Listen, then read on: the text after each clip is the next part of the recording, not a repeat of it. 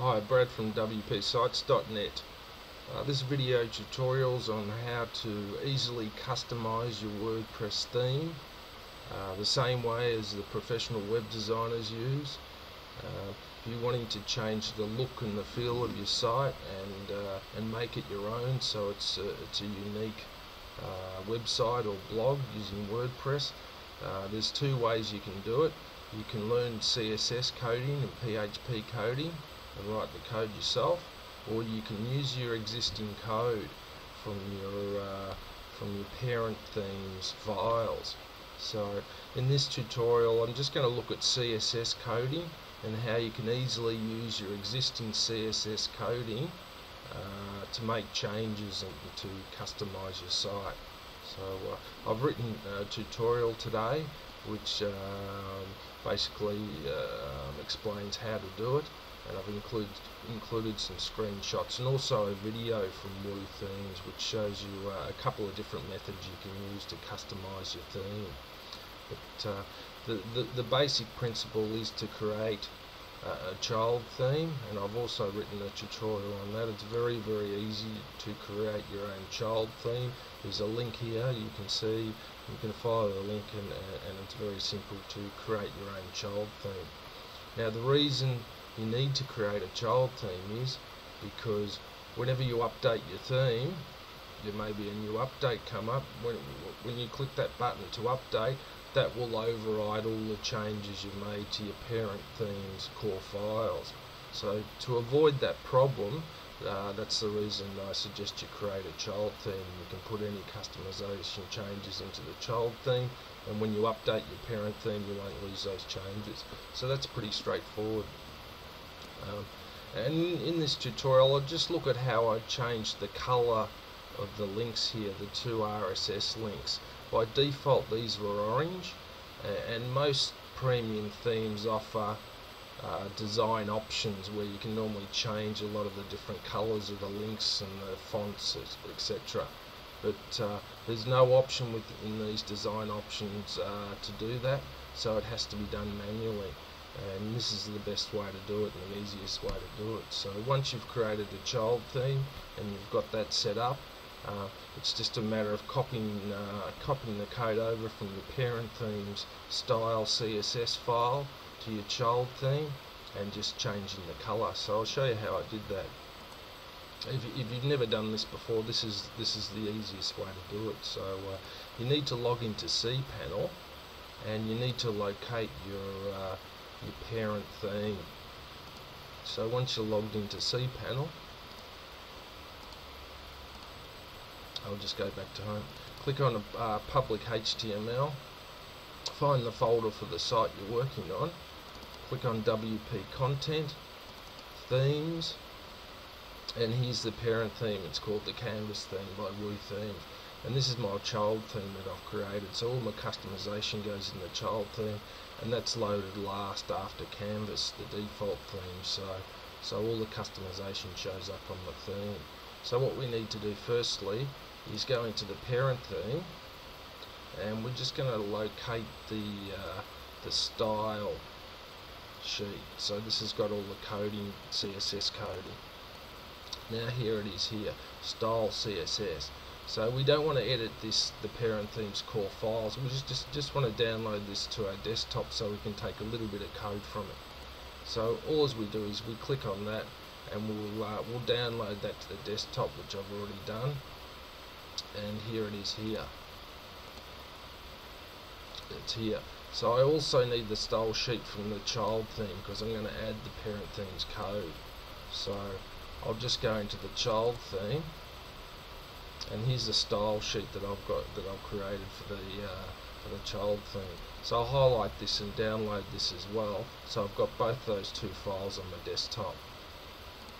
Now once they're on the desktop, you'll need a text editor. You can actually do these changes within cPanel. There's a built-in text editor, or you can download them to your desktop and do them, which is probably a better way, because if you make any mistakes, you can keep a copy of the original parent theme style CSS sheet, which is here. and you can simply upload that and that'll restore your site. So you'll need a text editor. I'm using Notepad++, which is a free text editor. So if you don't have one of them, just download it from the site for free. So I'll just click on this and edit with Notepad++. So I'll open this up. Now what I need to do is I need to locate the RSS links in the parent themes style sheet. So I'll go to the menu here, and the RSS links are located in the navigation. So navigation's 2.2. I'll just scroll down here and I'll find the code for the navigation.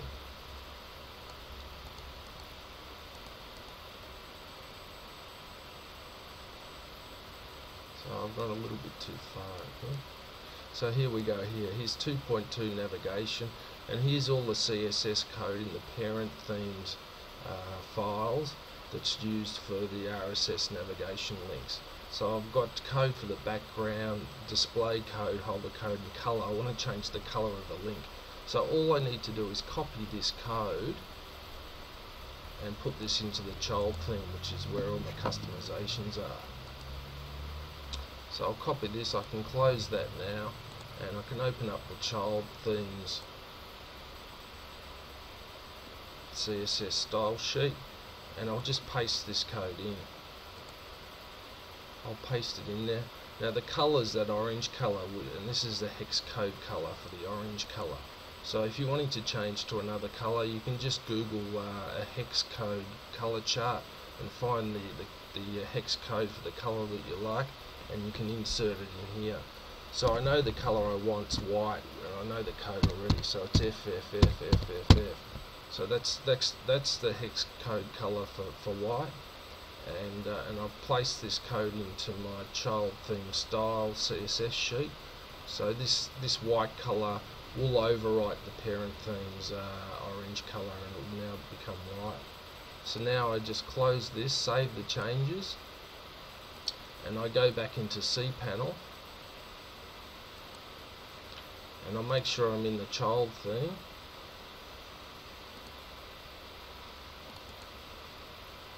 and I simply upload that style sheet which I've just edited. I've just changed the color. So I've already done this, but we'll just locate this in the desktop, and I simply just upload the file, and it's this small file here.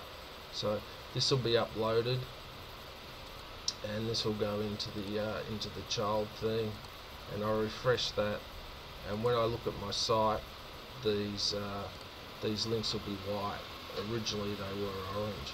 So that's the easy way to customize the styling and the decoration and the appearance of your WordPress theme by creating a child theme and just using the existing code from your parent theme, copying and pasting that into your child theme, and just editing the code in your child theme. That way you don't have to write new CSS code.